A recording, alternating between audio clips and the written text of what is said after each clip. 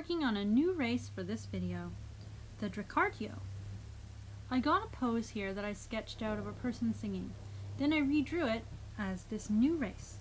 Originally, I called this new race design Drakon Tiefling. It was meant to be a half dragon person, half tiefling. Later I decided there should also be versions and worlds with this humanoid that are functionally and visibly the same, but have a separate origin story. But they still count. At that point I decided the race needed a new name. I still wanted an emphasis on dragon, as well as it to overall feel like the correct name to me. I came up with Dracartio. For here, I'm tracing over in Procreate from the photographs of the pencil artwork I originally did in my sketchbook. I'm using separate layers by putting the sketch layer underneath the line art. I can also lower the opacity on the sketch layer so I can easily see the differentiation between the lines in the sketch. You can also use different colors for the sketch layer. This helps as well. In order to come up with the name, I worked out several different options. This is what I always do. I wrote out some words on a scrap piece of paper that have to do with the race, or the word I'm coming up with in my language. Then I also find words in other languages that have to do with that, and I also use a D percentile alphabet chart. I roll two 10-sided dice to get a number from 1 to 100, and I have corresponding letters. I do this several times to get random letters. Sometimes they work and sometimes they don't.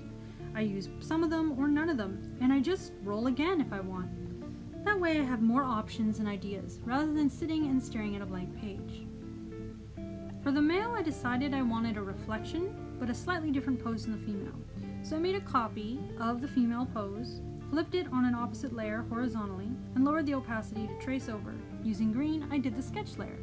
I also used orange on the same sketch layer to draw the front view of the head for the male here.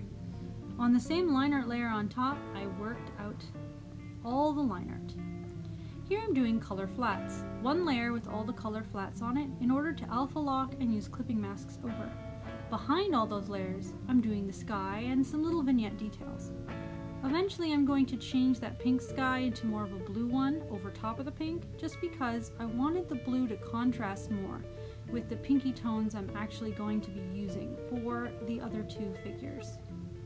I decided I wanted most of them to have a sort of reptile or fish-like patterning, and they're meant to have very small scales, similar to a lizard, all over their skin, including on the tail. So I decided to look at different real animals to base this on. I also wanted there to be a lot of gold or bronze in the jewelry work here, and I was thinking about the overall theme of the clothing. While I designed, I kept a regional clothing or style fashion in mind, and I have them all look like they're actually from the same time and place, which also works well with their physical bodies. And you know, I like this art style.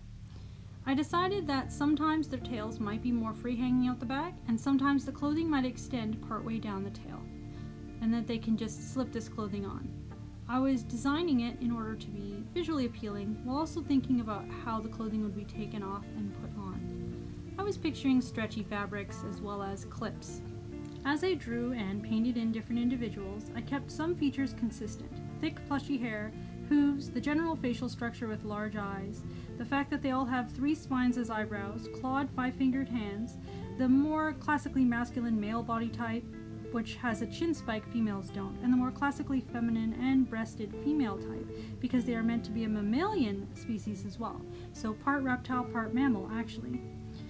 And I also decided that regardless of gender, some have nose horns and some don't. Some have ear flaps with full, more elf-like ears, while others only have ear holes with a couple spines around them. I also give them all long tails with a poofy tip. I think I might go with the tails being prehensile as well. And I also decided that I wanted to have lots of different colorations available. In general, many are counter-shaded. I'm not sure if I'm going to go with more females or more counter-shaded. I think it'll just be varying by individual. There should be a lot of sub-varieties, tribes, races, and cultures, and it should vary a lot based on the world, time, and location. I think there's a lot of room for a lot of different individuals. Even in one area, maybe, there's a lot of different colors and patterns available. This way it's more fun, and people can individualize their own individual characters they'd like to make. As for stats and racial powers, I haven't quite come up with them yet, The additional racial powers and stats are still a little bit of a mystery.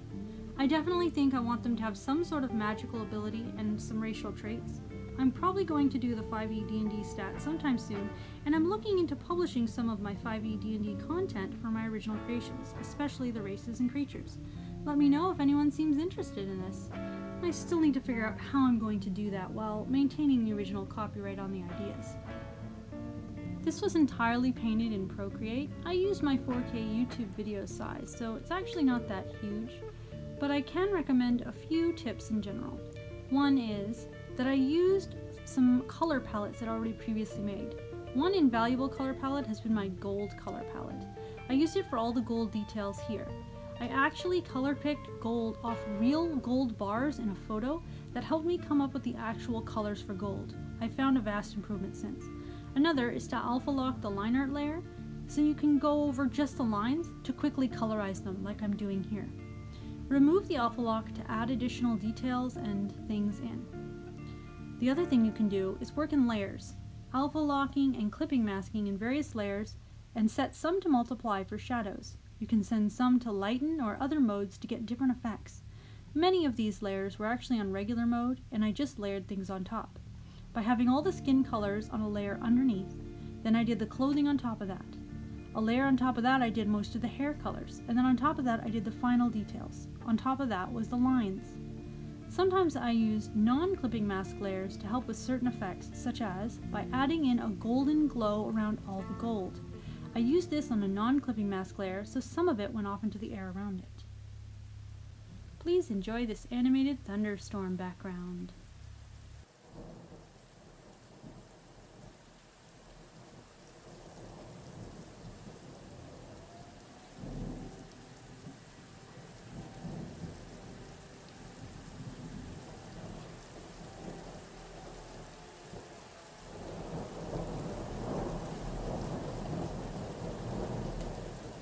I hope you enjoyed that video and look forward to more little animated time lapses and backgrounds I've been working on. I'm still working on the animated end card.